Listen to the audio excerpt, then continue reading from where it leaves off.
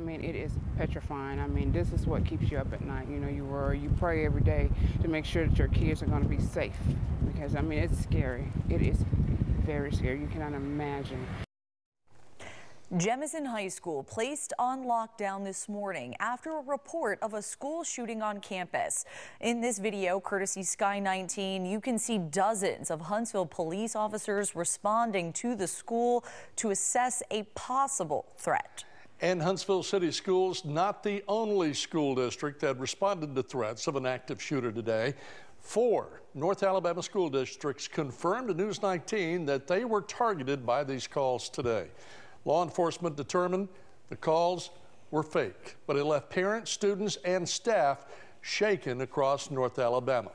And that's where we begin. For News 19 at 4, I'm Jerry Hayes. And I'm Christine Killemeyer. Jemison High School first received a call about that fake threat just after 8 o'clock this morning. Jemison High shares a building with McNair Middle School. Huntsville City Schools says it immediately implemented safety and security protocols. News 19's Emily Mosner joins us now live from Jemison High. So Emily, can you walk us through what the protocols look like and what actually happened today?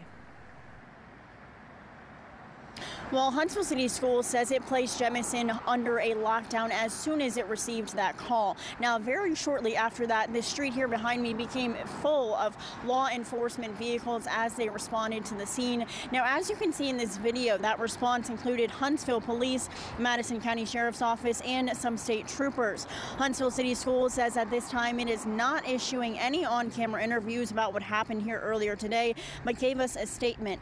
Huntsville City Schools says law enforcement did a full search of the building and did not find anything credible. Students and staff were evacuated from the building at some point during that search. Now, classes resumed by 10:30 with a scheduled dismissal of 12:40 because of exams. However, many parents chose to come and check their children out prior to dismissal.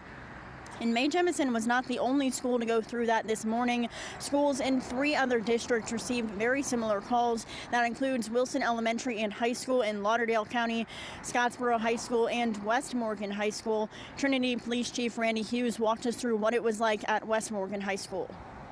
So we received a false call of a shooting here at West Morgan High School. We had an SRO on scene. He immediately determined that it was false. We responded, officers responded, and secured the perimeter, secured the school. Chief Hughes tells me West Morgan High School was not placed under a lockdown during the situation. He tells me students were taking exams and carried on like normal while law enforcement investigated. Now, the Morgan County Sheriff's Office says the call that came in that falsely reported that shooting came from an Ohio area code. Again, today, 4 different schools in our district received these false shooter calls, that keyword being false. None of these were found to be credible, and law enforcement is still investigating. Stay with us here on News 19 as we continue to bring you updates on this, but for now, live in Huntsville, Emily Mosner, News 19.